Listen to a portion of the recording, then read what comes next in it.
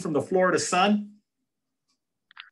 How you doing today, sir? Alex Fleming, Florida Sun. In your personal opinion, considering that most of your games were West Coast, do you believe there's a West Coast bias when it comes to the draft and how they see players? Not really. I believe that the East Coast has more of, I would say, advantage. Alex Kozora, Steelers Depot.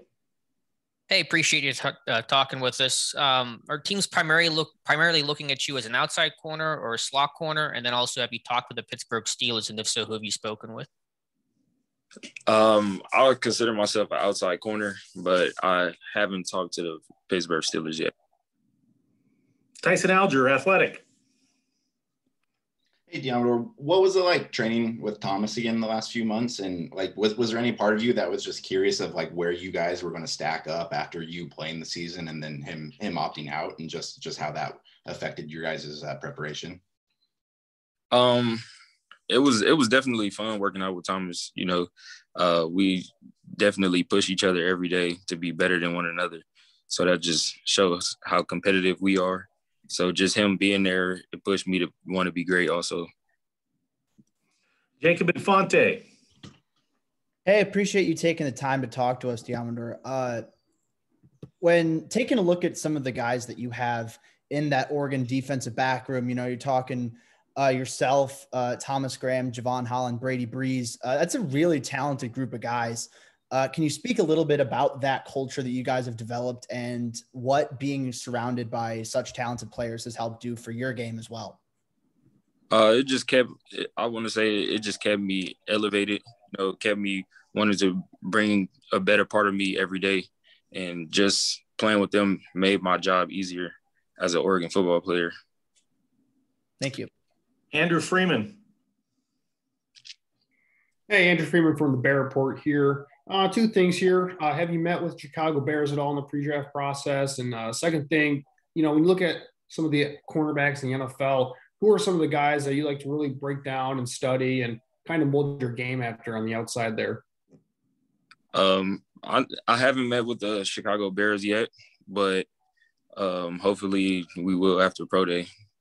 But the guys I like to watch in the NFL is Xavier Howard, Darius Slay, Jalen Ramsey, and Jair Alexander. Thank you. Keenan Atchison. Thanks for taking the time to join us today.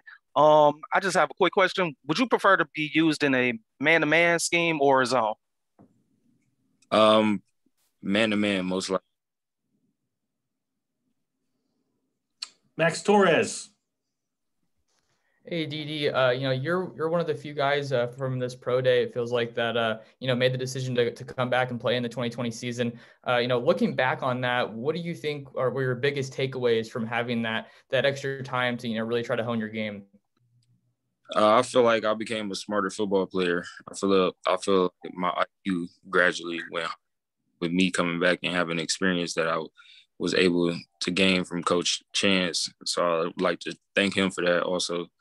And, you know, it just made me want to be more of a leader, just knowing that I was one of the oldest guys coming back. Garrett Parker, USA Football.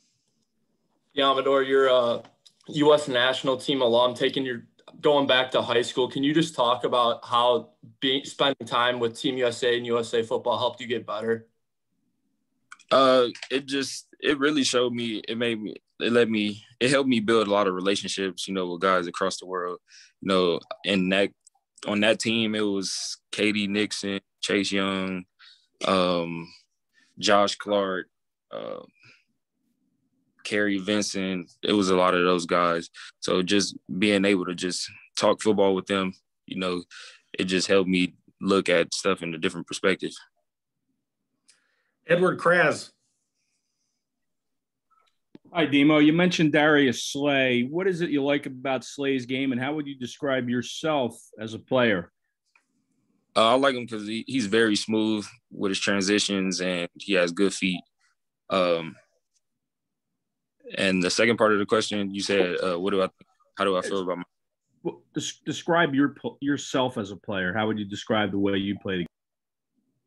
I feel like I'm an aggressive, man-to-man press corner. I feel like I'm just the best at what I do. Next question goes to David Tilton.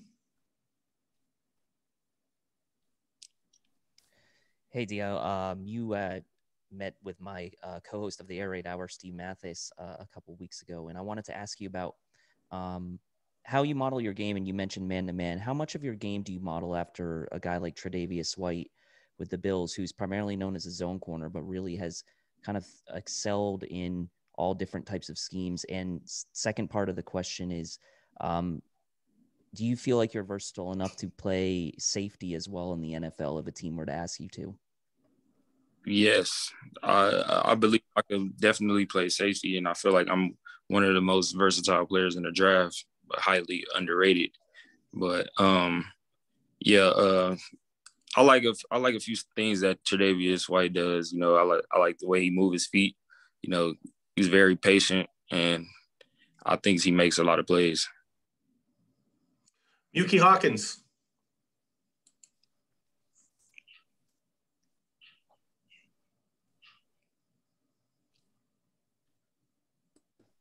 Demo, Mookie Hawkins, Waffle Sports 1080. How's it going, big guy?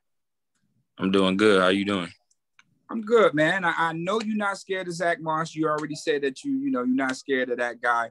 But how would you love the opportunity to play in Buffalo? And what do you know about my guy, Seven McGee?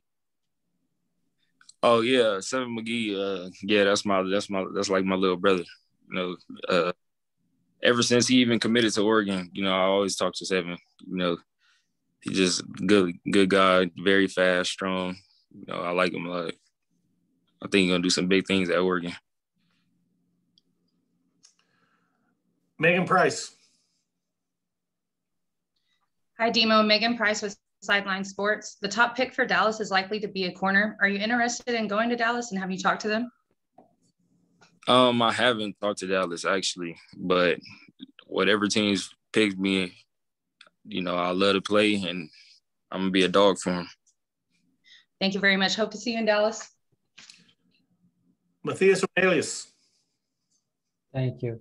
Theo, here's Matheus Ornelas from Time Out here in Brazil. Congratulations for going for the NFL draft. You already talked about like being a leader on this team because we have a lot of guys opting out, but we have a bunch of guys in Oregon, the secondary, going for the draft as high picks guys. How do you think that that's a kind of statement for the secondary and everything that you can do on the field?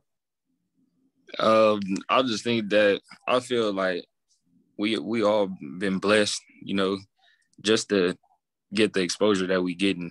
So it feels good. And like I said, there wouldn't be no me.